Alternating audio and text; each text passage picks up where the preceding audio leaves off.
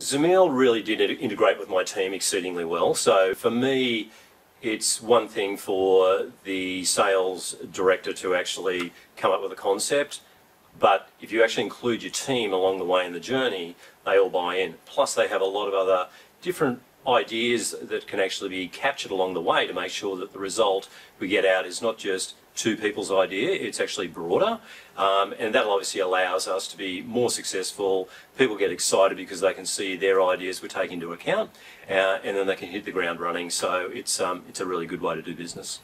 I guess what this has done for my team is they now understand that we have a good product that can actually go to market. They understand that we've spent the time to look at what are the hurdles that could be in our way. We are ticking the box legally, we are ticking the box on a regulatory front. We comply with what the Guild is actually looking at as well. So they're feeling much more comfortable, and for them, they're really excited for this product to obviously be launched, and we've already got a number of our sites ready to trial the product as soon as we can. My team have been very receptive, I guess, to what Zamil's recommendations were. I think that his skill set and his background as a pharmacist gives him a lot of kudos straight away with my team. So they will sit up and listen rather than just go, this guy's trying to sell me something. So they believe in his approach that he's doing, the way that he's researched everything, the way that he's put together something which is really easy to understand. And I guess one of my prereqs was I need a two-pager that I can actually show these guys.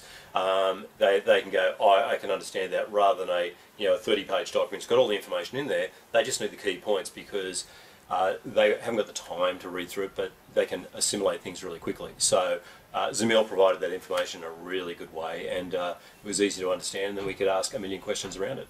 What were the aha moments? There's probably quite a few, but I guess for us, the product itself, we looked at what else was actually happening in the market with some of our major customers and the way they were doing business. And I guess when we looked at that, we went, right, so they're doing something similar anyway, so that means that we could probably just tweak our product to comply with those sort of similar standards. It wasn't going to be an enormous amount of work. It wasn't going to be a massive change to the market and the way they'd interpret this. So for us, we went, wow, this is a really cool product, and it's something which is going to be easy to get to market, a lot easier than we thought.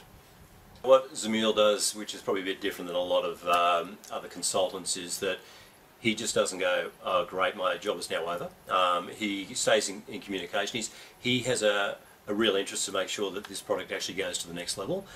So I think he likes to see that what he's actually provided does translate into a saleable product in our example, and it becomes something really special that he's been part of. So I think that sort of shows that he has a real interest in what he does and a real passion.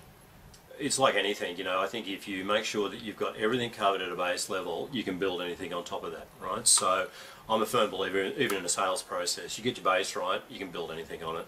If your base has got a lot of cracks in it, it's going to fall over. So I think with what Zamil has provided us, it's allowed us to make sure that our base is really solid, and now it's just up to us to get the marketing strategies and the approach right to actually capitalise on all of that.